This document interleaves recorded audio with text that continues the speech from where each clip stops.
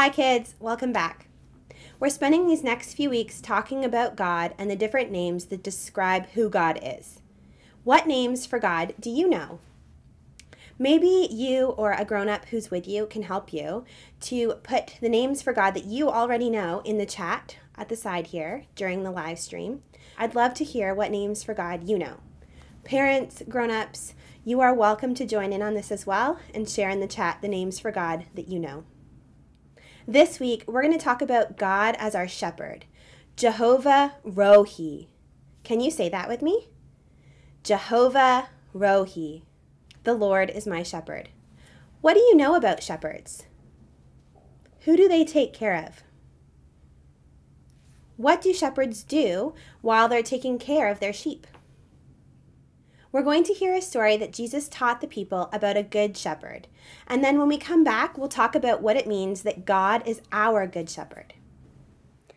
A shepherd watched over his sheep carefully every day and every night to make sure that none of the sheep wandered away from the rest of the flock.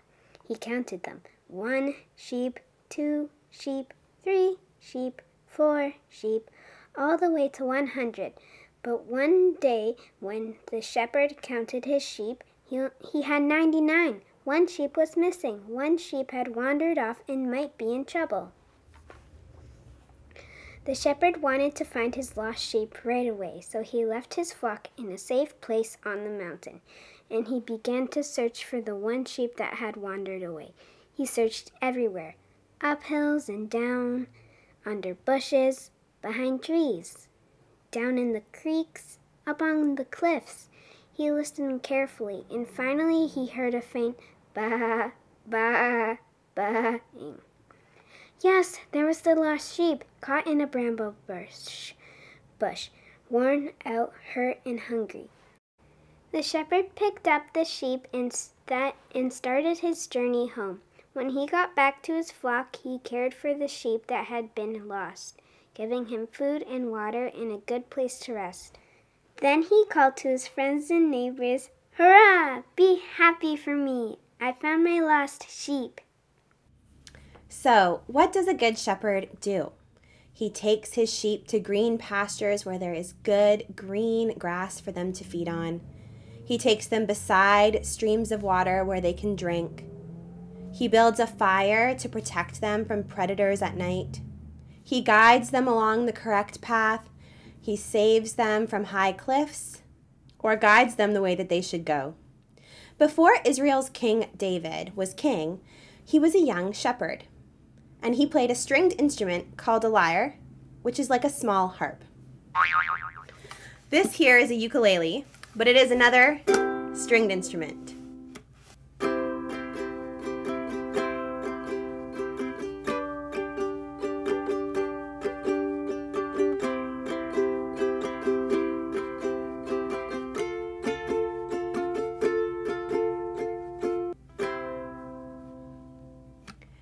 David wrote songs while he was out in the field with his sheep, and even after he became king, he continued to write songs of praise to God. In Psalm 23, David tells us that God takes care of his people like a shepherd takes care of his sheep.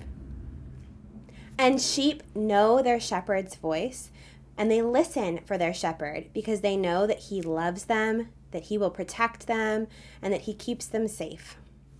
Sheep have everything they need if they have a good shepherd. And we have everything we need because we have the ultimate good shepherd, Jehovah Rohi. The Lord is my shepherd, and your shepherd too. God takes care of us, comforts us, provides for us. If we wander away and are lost, he will look for us, find us, and desires to save us. How is God being your good shepherd today? Maybe this week you could sing your own song about how God is your shepherd. Or find other ways to praise God. You could dance, you could draw a picture, you could write a poem, you could read a Bible verse or a psalm, you could shout or whisper a prayer to God. You could clap, you could cheer, or even be kind to someone and share the love that Jesus has as our good shepherd. I know these times are really hard and difficult, as we continue to stay home. It's hard not to see people and to not see our friends, but I want you to know that no matter what is going on around us, that God is with you. God is Emmanuel, God with us, and Jehovah Rohi, our shepherd. God will care for you, comfort you, provide for you, no matter what is going on around you. God continues to be and will always be Jehovah Rohi, our good shepherd. That's all for me this week, kids. See you next time.